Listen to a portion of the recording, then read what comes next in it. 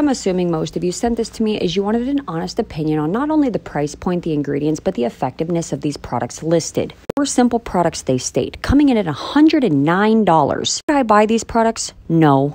Primarily to do with the fact that the company presented themselves as truly vegan. However, the FDA required them to change their name as that was an inaccurate representation. Like for a part 2, we're not done. Key ingredient right off the bat, bitter orange. Okay, well, for what skin types is this going to be effective and or detrimental? First of all, possibly safe when used topically. However, pregnancy, diabetes, high blood pressure, glaucoma, heart disease, and or irregular heartbeat, let alone surgery. Again, just touching on the key ingredient, bitter orange. Again, we're using WebMD for ease of search. Everybody knows what that is. Type it in and then you can go down the rabbit hole.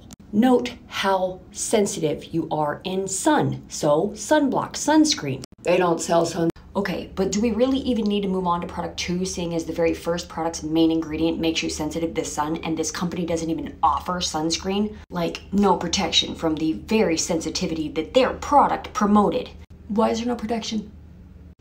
And you can go watch the video and screenshot yourselves for side-by-side comparisons on bums within a month's time of moles or beauty marks, as it appears to be. Maybe that's all butt acne, I'm not sure, but it looks very blurred. Oh man, truly beauty. Ladies and gentlemen, y'all should not be nude or doing sexual activity on TikTok. It is against community guidelines.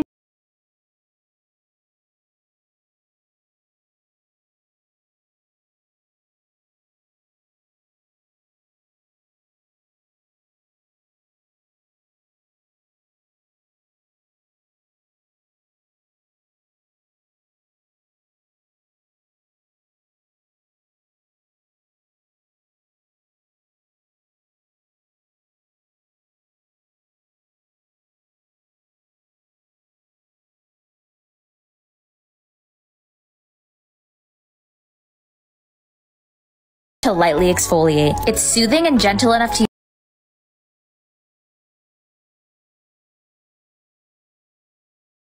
Top 3 winter products I can't wait to lightly exfoliate. It's soothing and gentle enough to